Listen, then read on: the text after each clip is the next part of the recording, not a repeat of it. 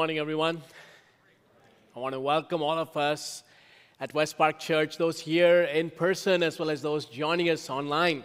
Now, what a delight to hear our West Park kids sing today. And now the Christmas spirit has truly arrived at West Park. And I can't wait for all that this season holds and the incredible ministry opportunities that are ahead of us. So we are praying that God will give us a great harvest during this Advent season. And just a reminder about the announcement you heard, tonight is our all-church prayer meeting. In his famous devotional, My Utmost for His Highest, Oswald Chambers wrote, "Prayer does not equip us for greater works. Prayer is the greater work." And that's what we're going to do this evening. I can't think of anything more important in the life of the church than us coming together for prayer. So let's collectively pray together this evening to engage in the greater work, and I guarantee you will be blessed. Today I'm continuing our sermon series, Unwrapping Spiritual Gifts.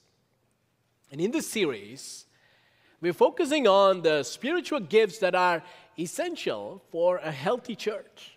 And so far we have covered the gifts of encouragement, serving, giving, evangelism. All these are essential gifts to strengthen the church. And today I'm going to dive into something controversial, add some spice for what's life without spice. So as you reflect on the spiritual gifts listed in the Bible, it's probably been on your mind. You've been wondering about it, which is why I believe it's important that we have this conversation. Now, I'm talking about the sign gifts, prophecy, tongues, and healing. Now, who's excited you're in church today? Put on your seatbelts. We're going to wade into controversial territory. Today will be more of a teaching, not the regular way I preach. But it's good for us to grapple with these hard subjects. It ensures, first of all, that we don't shy away from the hard topics. If it is in the Bible, we talk about it. Secondly, it addresses the diversity of our congregation. We have people from different backgrounds and denominations who are part of West Park. And we celebrate the diversity. We love it. And my heart as your pastor is that we will have unity and not division on these matters.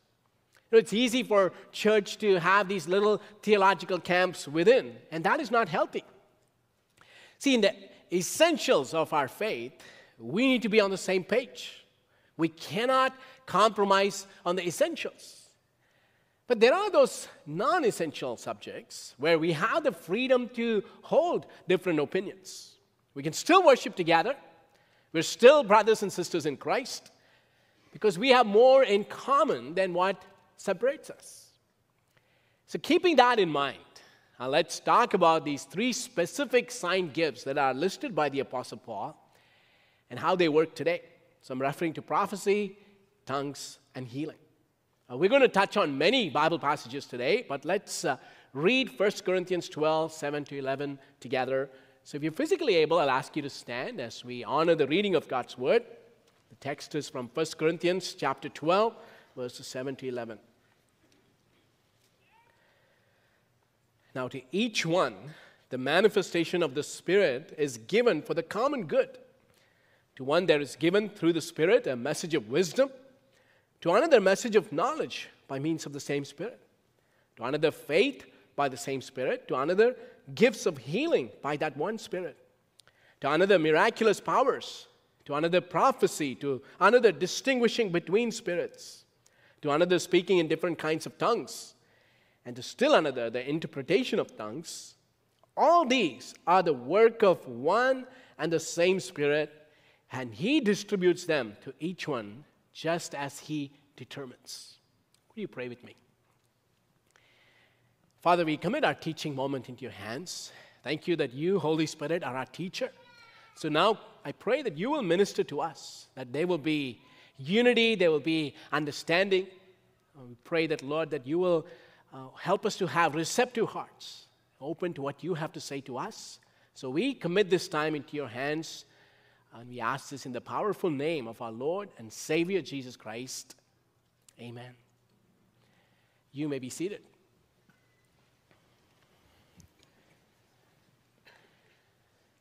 A story is told of a psychiatrist who had a patient who thought he was dead.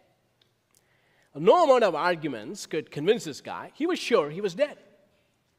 So the psychiatrist came up with a brilliant plan. He decided to prove to the patient that dead people don't bleed. So the doctor gave the patient all kinds of articles and medical journals to read on this topic, and he set up an appointment the following week. So the patient did his due diligence, did all the reading that was required of him, and the next appointment, the psychiatrist asked him, "What did you discover from your reading?" The patient replied, "I discovered medical evidence proves that dead people don't bleed." The psychiatrist asked, "Are you really sure?" The patient says, "Absolutely. There's a stack of evidence to prove this point." So that was the moment the psychiatrist was waiting for. So he took a sharp pin, poked the patient's fingers, and a drop of blood appeared. The patient looked at his finger in horror and replied, "Oh my goodness, dead people do bleed." Now, I'm telling that story to help us to understand how we all have this nature to justify what we believe. My encouragement today, especially as we come to subjects like this, is no matter what your position has been previously, come with this open mind to hear from what God has to say afresh from His Word. And more importantly, don't allow your experience to dictate your belief, but let God's Word be the standard. What the Bible teaches must be elevated above our personal experience. People who live in the Western world are generally skeptical of the supernatural. This is not the case if you come from other parts of the world where supernatural experiences are not frowned upon. It's seen as part of life. Now, the Apostle Paul himself does not distinguish between the natural and the supernatural gifts. They're all supernatural, because all spiritual gifts come from the Holy Spirit. They're all Spirit-induced. So even putting some gifts in a separate category is questionable. Now let me state this clearly up front. When we take the Bible as God's Word, we accept the supernatural. God is a miracle-working God. He always has been and He always will be, yesterday, today, and forever. So we don't question His ability to do miracles. A liberal Christianity may question that, and we don't want anything to do with that. So the question, can God do miracles, is settled. No doubt He is able, and Bible-believing Christians will agree to that. Now the greater question relating to spiritual gifts is, are these sign gifts active in the church today? Are there some of us with the gifts of prophecy, tongues, healing? Now, evangelical Christians have two broad positions on this matter. Well-meaning, devoted Christians, committed followers of Christ, disagree on this issue. Now, the two broad camps are the cessationists and the continuationists. The cessationists argue that the sign gifts like tongues, prophecy, and healing were active only in the first century church. They primarily authenticated the apostles as messengers from God. They validated their claims. And once the canon of Scripture, the 66 books of the Bible, were given to us, we no longer need these sign gifts, so they disappear. As cessationists don't deny that God can do miracles, they just don't believe that sign gifts exist any longer and operate in the church today. An often cited reference from cessationists is 1 Corinthians 13, 8-10. Listen to this. Love never fails, but where there are prophecies, they will cease. Where there are tongues, they will be stilled. Where there is knowledge, it will pass away. For we know in part, and we prophesy in part, But when completeness comes, what is in part disappears. Now, according to many cessationists, the completeness here is referring to the canon of Scripture, the inspired 66 books of the Bible. This is now complete, and therefore, there's no need for these sign gifts to operate in the church. Now, that is one view held by Christians who love Jesus and are devoted in their faith. And some of you here at West Park may hold on to this position. Now, the other view is the continuationists. And their argument is the gifts of the Lord are irrevocable. They are given for the building of the body. So it is an arbitrary distinction to say some gifts have ceased while some operate in the church. So there is no scriptural evidence, according to continuationists, that God has somehow withdrawn these miraculous gifts. So in the book of Acts, as you read, you will see it's not just the apostles who engage in the supernatural work, but people like Philip and Stephen, who were not apostles, were also used by God in that way. So continuationists would challenge the cessationist interpretation of 1 Corinthians 13. Now look at that set of verses again. Love never fails, but where there are prophecies, they will cease. Where there are tongues, they will be stilled. Where there is knowledge, it will pass away.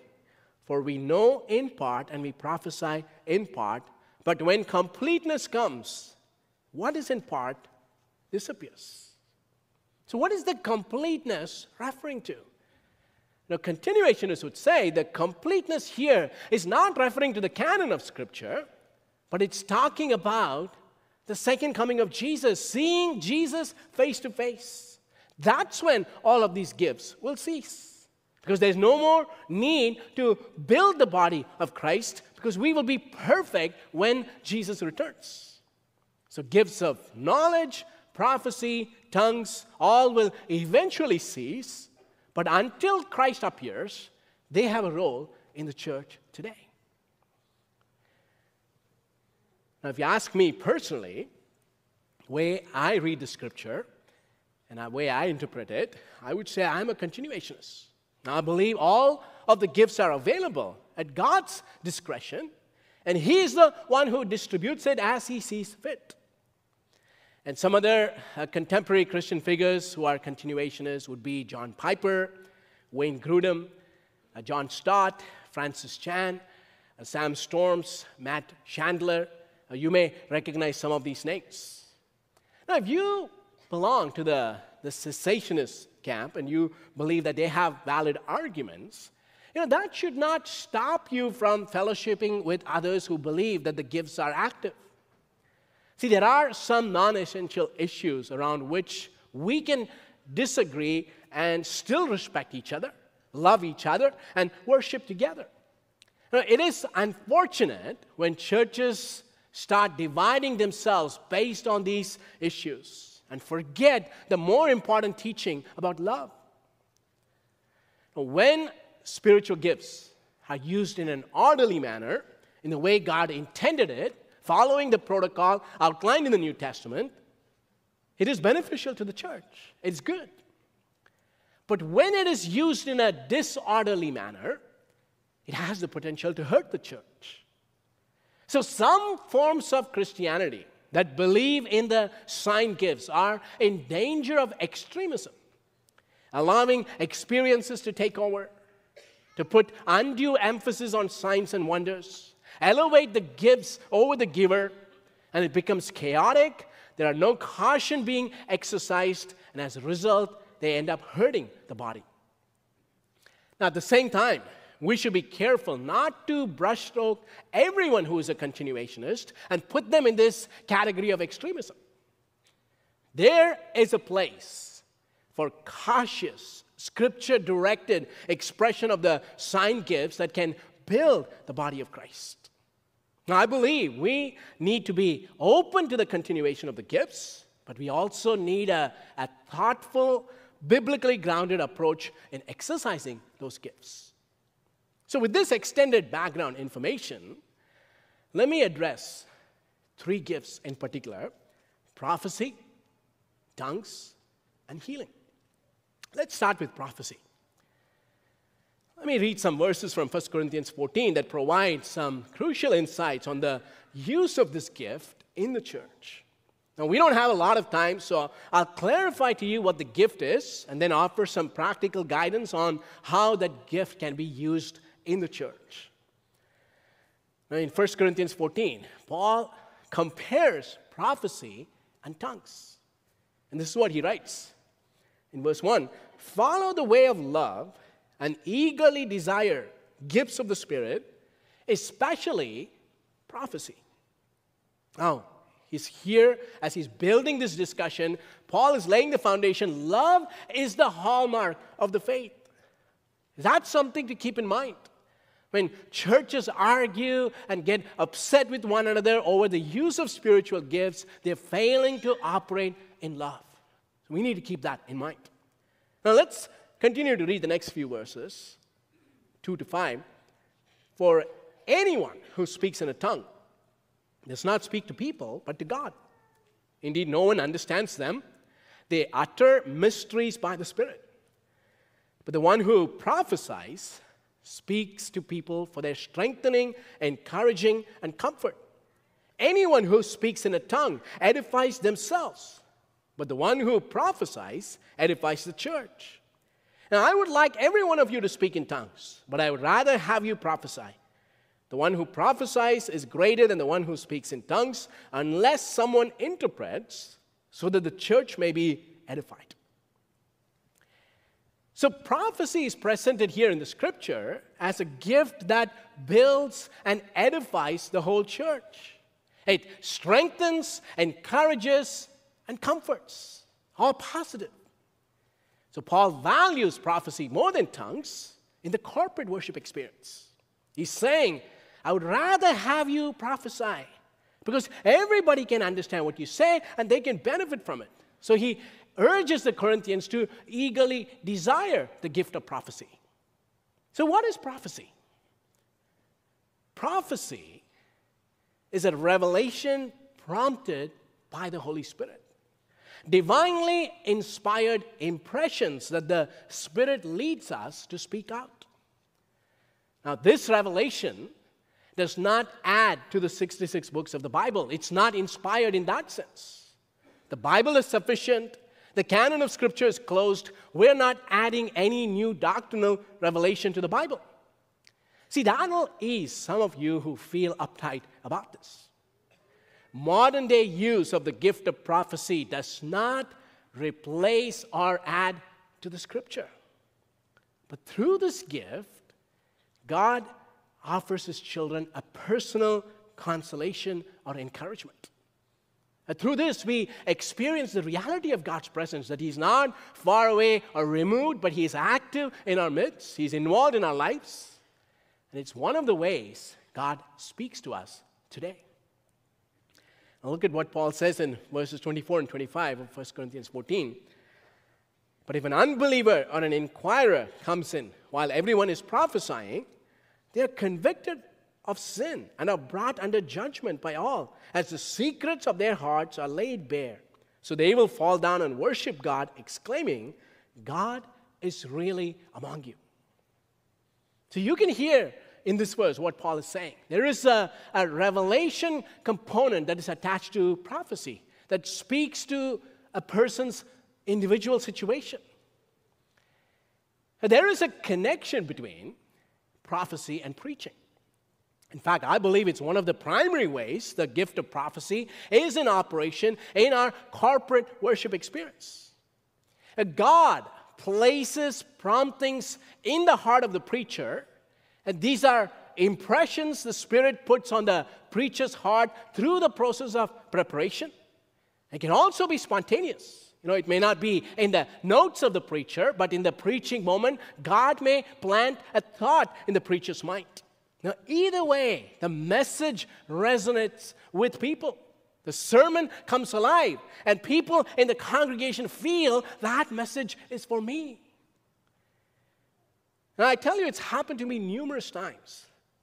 And after preaching, people will come and say, it felt like you were just talking to me. That's exactly what I needed to hear from God. How do you know my story? And my response is, we have these little spies running around in the church who gather all these inside information, and that's how I craft my sermons. No, we have no spies here. Now, I have no clue of what your week was like, but the Holy Spirit of God knows. He puts the thoughts in the preacher's mind that somebody needs to hear, and they are edified and strengthened in the process as the message comes alive in your heart. God gets all the credit for that. This is not about the preacher. This is about God working through the preacher, through the agency of preaching. Now, there is a true story from the life of Charles Spurgeon, the Prince of Preachers. He shares about this remarkable experience during his preaching. In one of his sermons, Spurgeon broke off from his subject, pointed in a direction and said, "Young man, the gloves you are wearing have not been paid for. You have stolen them from your employer." At the end of the service, a young man comes up, and he's all pale and agitated, and he wanted to speak to Spurgeon personally. And he said, "Sir, it's the first time I stole something. I'll never do it again. Please don't expose me, will you?" That is the impression of the Spirit. Spirit-inspired revelation in operation through preaching. And ironically, Spurgeon was a cessationist. But unbeknownst to him, the gift of prophecy was in operation. In fact, he recounts a number of times when it happened like that, when he was prompted to say words that resonated personally with somebody who's sitting in the congregation. And that's exactly what the Apostle Paul is saying in 1 Corinthians 14. People's secrets are laid bare, and they bow down and recognize God is in this place. The gift of prophecy has also a personal dimension. There may be Spirit-prompted impressions, nudges that God may want you to share with someone personally. Someone looks discouraged, and God may give you words to speak to them that uplifts them. God may lay something on your heart to share with another person that is profoundly impactful to them. Now, here's a caution when you exercise that gift. The Old Testament prophets said, "Thus says the Lord," and they were declaring God's word. Sometimes they were words of encouragement, and sometimes they were words of rebuke. And it came with unquestionable authority. But in the New Testament, we don't use that same language. "Thus says the Lord."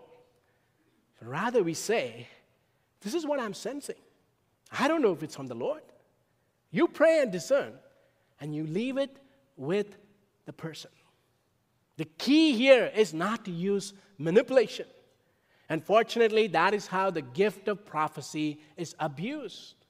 If somebody comes up to you and says, "God wants you to do this, you better follow through," that is a wrong use of this gift. You don't tell people what to do. We don't use the language of "Thus says the Lord." You simply share the thought and leave it entirely to the person to decide whether it makes sense, knowing that you may be wrong. See, that is humility. 1 Thessalonians 5:20 and 21, it says, "Do not treat prophecies with contempt, but test them all. Hold on to what is good." So we are called to test prophecy. If it contradicts the written revelation of God's word, you know that prophecy is not from the Lord. Clear and simple. Another way to test a prophecy is by sharing with another person whom you respect, whom you look up to as a spiritual leader, and they will be able to say whether this makes sense or not.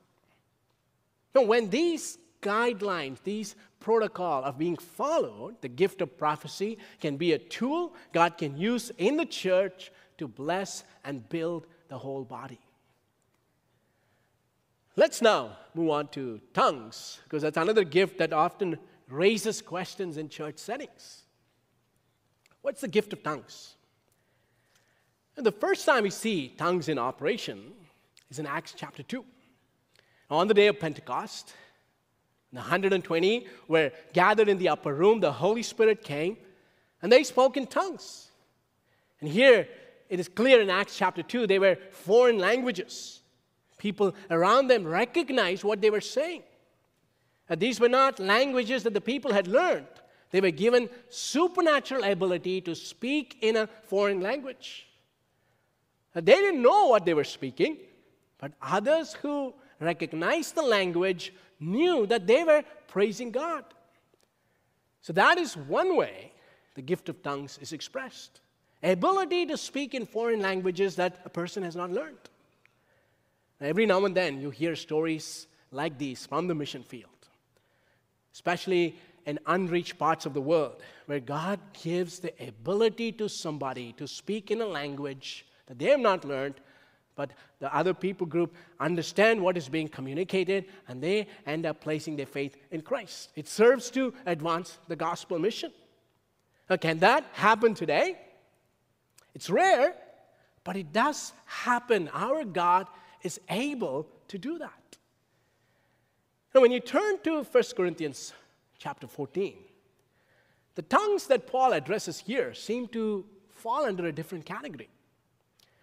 The tongues that Paul addresses in 1 Corinthians 14 seem like a speech directed to God in prayer or praise, and it may be in a human language, or it may be not. Look at verse 2 of 1 Corinthians 14, what Paul is saying. For anyone who speaks in a tongue does not speak to people, but to God. Indeed, no one understands them. They utter mysteries by the Spirit. And Paul will go on to say, when there is nobody available to interpret this tongue, then people around who are sitting cannot understand what is being spoken. So Paul even says, visitors may come to a church gathering, may think that you're crazy, you've gone out of your mind. So in a corporate worship experience like this, tongues does not add much value. Paul writes in verses 18 and 19 of 1 Corinthians 14, I thank God that I speak in tongues more than all of you, but in the church I would rather speak 5 intelligible words to instruct others than 10,000 words in a tongue. So here Paul himself says, I speak in tongues more than all of you. He exercised this gift personally. But in a public setting, it makes more sense that we do things that edify everybody else. Otherwise, it's the same as bringing somebody from a different language that we can understand to give the sermon. That person may preach with a lot of passion, but if we don't understand the language, we won't benefit much from that. As you read 1 Corinthians 14, Paul is crystal clear. Without the gift of interpretation, tongues can serve to edify an individual in their own personal prayer time with God. And that's a place to use this gift for your own personal spiritual edification. If prophecy focuses on the building up of the church collectively, tongues often edifies the individual believer. A couple of things to clarify. Some churches teach that tongues is the evidence of being filled with the Spirit, that if you don't speak in tongues, you're not filled with the Holy Spirit. They view this as the hallmark of spiritual maturity. And I don't think that is scriptural. Tongues is one of the gifts of the Spirit. We don't all have this gift. Paul himself asks a rhetorical question in 1 Corinthians 12, 29 to 31. Paul says, are all apostles? Are all prophets? Are all teachers? Do all work miracles? Do all have gifts of healing? Do all speak in tongues? Do all interpret? Now eagerly desire the greater gifts. So there it is. Not everybody is an apostle. Not everybody is a prophet. Not everybody does miracles. Not everybody speaks in tongues. If God gives you the gift, then use it in accordance with the guidelines that the New Testament has outlined. If you don't have the gift, don't feel bad, because God has given you something else that He wants you to use for His kingdom purposes. At the same time, here is a second clarification. We saw this clearly, that Paul himself spoke in tongues. And even though the Corinthian church had serious problems. They were abusing spiritual gifts. Yet, Paul did not stop the Corinthian church from speaking in tongues. He's merely saying, use them within the guidelines that have been set. Verse 39 of 1 Corinthians 14, he says, therefore, my brothers and sisters, be eager to prophesy and do not forbid speaking in tongues. Tongues can be an effective prayer tool for some Christians to be used in private, but it's not for everyone, and it does not have a role in the corporate worship experience unless it's accompanied with interpretation. Now let's move to the third sign gift, healing. Now we believe God did not create physical sickness, that it came as a result of the fall of Adam and Eve. Sin entered into the world and it opened the gateway for sickness, disease, and death to come as well. Now, because Jesus died in our place, we have forgiveness from our sins and also the promise of eternal life. And we all look forward to the day when Jesus will return and he will remove all of the effects of the fall. That sickness and death will disappear from the face of the earth. And we will be with the Lord when Jesus returns. Now, the Bible presents this incredible imagery of a time that's going to come when Jesus returns. And there will be no more sorrow, no more pain, no more sickness, no more death. And that is our ultimate hope that we are looking forward to. So when we see healing today, it is a foretaste of what is going to come. It's a pointer to the future reality that we are all awaiting when one day sickness will be totally vanquished. So supernatural healing is a sign that the kingdom of God is here in the now. It's alive and active. And we're also waiting for the full consummation which will take place when Christ returns. Now, healings also served as a sign in the book of Acts to authenticate the gospel message. So Christian missionaries at times receive the gift of healing when they try to reach unreached people groups, tough places where the gospel has not made inroads. And over the years, I have heard numerous testimonies of people coming to faith in Christ because they witnessed a physical healing. In places like India, where there are vast, unreached areas, God shows up in miraculous ways to get people's attention. And it results in blazing a trail. The doors start opening for the gospel to be preached, and that is the work of the Holy Spirit. And while God uses this gift of healing in other parts of the world, it appears they are rare here in the Western world. We don't know why. It's not something we can fully fathom.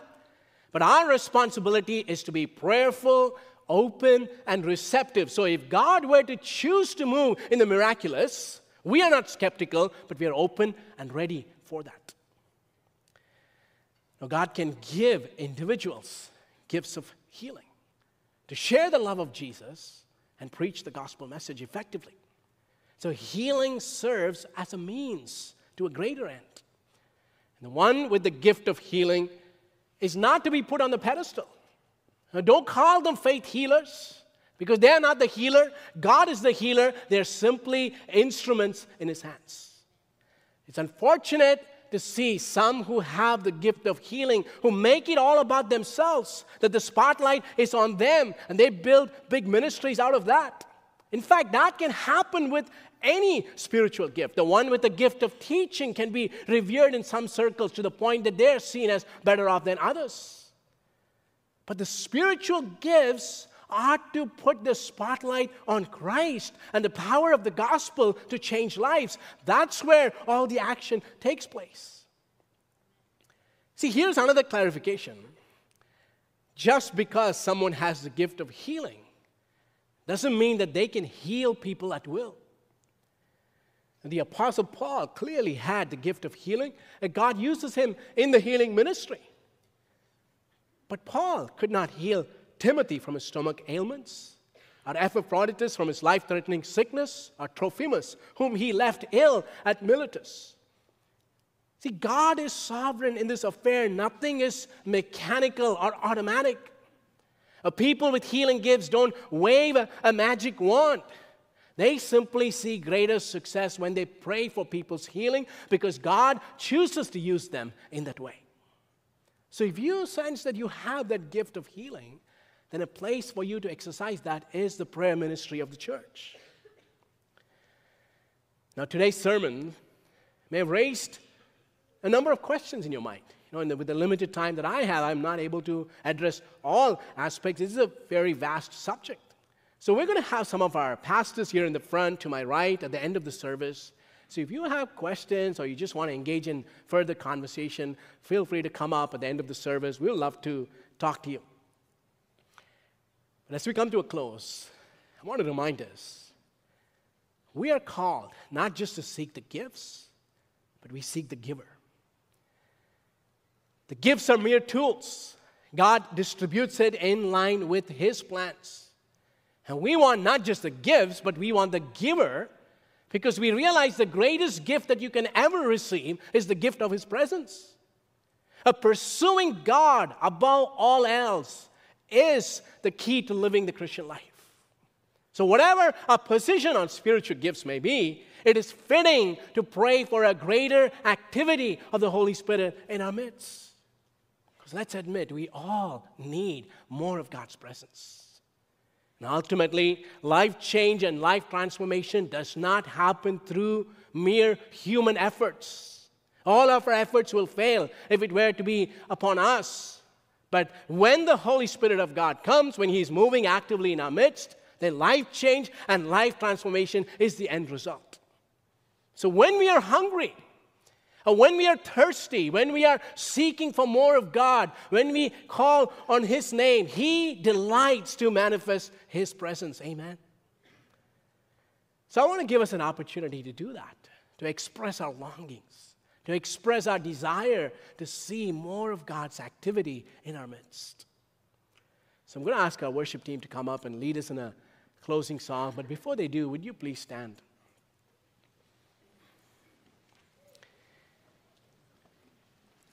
I want to give us a moment to just close your eyes and reflect on what you've heard. And pray from your heart that God will do what He did in the book of Acts. That ordinary believers came alive in their faith, and the church turned the world upside down. Can that happen today? Yes. The same Holy Spirit of God is at work among us. And as we long for more of His presence, more of His power at work, then we will see the same results. So why don't we just close our eyes and in the quietness of this moment, express our longing for God. Express our desire to see Him at work in our lives, in our church, in our ministry areas, that we will see results that we can produce in our human strength.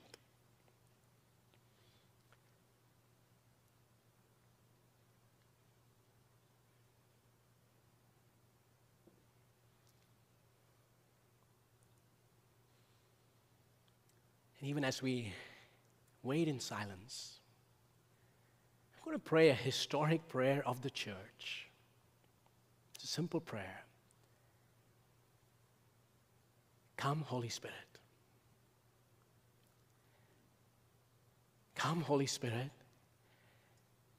for we need you. We cannot live our Christian life in our own strength. Come, Holy Spirit, so we receive power to be witnesses, to lift up the name of Jesus on high. Come, Holy Spirit, that with boldness and confidence we will be able to proclaim that Jesus is the only way to salvation. Come, Holy Spirit, and distribute all of the spiritual gifts that we need here at West Park to be the church that you have called us to be, to accomplish the things that you have in store for us. Come, Holy Spirit, to renew us and revive us, that those of us who are feeling dull in our Christian faith will encounter you and our lives will come alive It'll be far from boring, that we will know that you've called us to be people on mission to serve you and lift up the name of Jesus on high. So come, Holy Spirit, we give you full control. Have your way. Establish your plans. We want more of you in our lives, in our church, in every ministry area here at West Park. I'm going to hand it to our worship team now to lead us in a closing song. Amen. Oh, we give God all the praise as we seek for more of Him, more of His presence and His activity in our church. As I said, our pastors will be available right here. So if you have any questions, want to have further conversation, you're most welcome to come up here. We also have a prayer team that will love to minister to you. I also want to remind you about this evening when we will all come together for our evening of prayer to collectively seek God's face. Oh, before we go, let me give you the benediction. Even as we all leave this place, may the grace of our Lord Jesus Christ, the love of our Heavenly Father, and the sweet, unfailing fellowship of the Holy Spirit may rest and abide with each and every one of us, both now and forevermore. Amen. God bless you all.